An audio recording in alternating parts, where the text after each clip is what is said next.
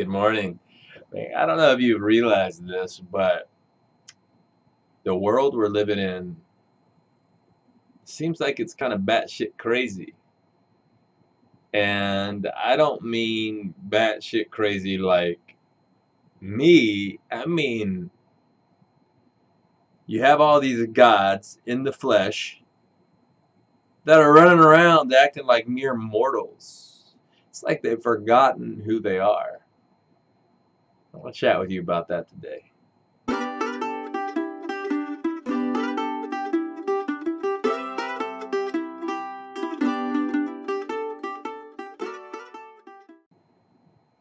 So you see, here we are, and the world seems like it's set ablaze. My God, there's nothing I want to do more than set this world ablaze. Just really allowing the world to be ultra consumed with the truth of their own nature. One of the most simple yet profound, I often find deep things are very simple. Matter of fact, they're far too often far too simple. The deep revelatory things are far too simple for the mind. But one of those deep, simple things that I've discovered over the last many years of my life have been what you believe, you're gonna fucking manifest. But there's literally many, many, many different layers of your belief. There's what you believe on the surface. This is what most people are aware of. It's just kind of there in the surface of your mind, and this is what I think. Oh yeah, I believe this. Like, oh yeah, that's the color blue. I believe that's blue. And then there is deep-rooted beliefs like religious beliefs or things that you learned as fact in school or your parents taught you. And then you go deeper than that, there's cellular belief. The cells that make up this energetic suit that you're wearing are full of information. Some of that information is actually killing off the cells or causing the cells to age, to die, to forget their purpose. And so if we're going to really unlock the full potential of the human race, if you really want to unlock the full potential of your avatar, what does it mean to be an avatar? What an avatar actually is deity in the flesh. Word made flesh. That's what an avatar is. So when you hear me talking about activating or awakening the avatar, I'm talking about waking your whole being up to your truest potential, to your truest self. You are divine manifestation. What you are experiencing here on the earth is a divine manifestation.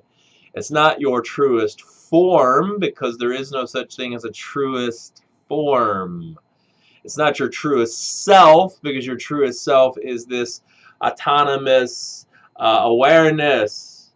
But what you are experiencing and manifesting within this energetic suit we call a body and mind is absolutely beautiful and powerful. And I walk around, this is a real head scratcher to me.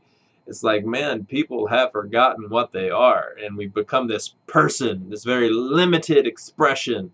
Like, this is just what I am, people say. This is just who I am. This is just how it works. You're going to die. I talk to people all the time about immortality. I've been teaching on immortality and studying and researching and looking into it, and age reversal and immortality and things like that for many, many, many, many, many years, not only from a health perspective, but also just from a purely scientific, I'm no scientist, classified, but from a purely scientific perspective. And I've read a lot of books, and I've done a lot of research, and I've just had a lot of experiments with my own body, my own mind. But and we are capable, this body is capable of literally anything. If you can believe it, you can see it, you can achieve it. But that belief has to trickle all the way down to the many different layers of beliefs. Maybe I'll talk about those various layers of belief in your body and your mind. But they have to trickle all the way down to that subatomic or that subatomic level, get all the way into the nucleus of the atom, and begin their shifting and changing the core beliefs. And in future videos, and I actually will have courses coming up where I go into detail and depth about how we do this. But for right now, I just simply want to call your attention to your truest self. You are an avatar. In other words, what you have believed that you are is actually God in the flesh. It's deity. And when you can shake the identity as I am just this aging temporal body and mind and slip over into I am divine, eternal being, manifested in this very impermanent world. Impermanence doesn't mean temporal. Impermanence just means that things are continually changing.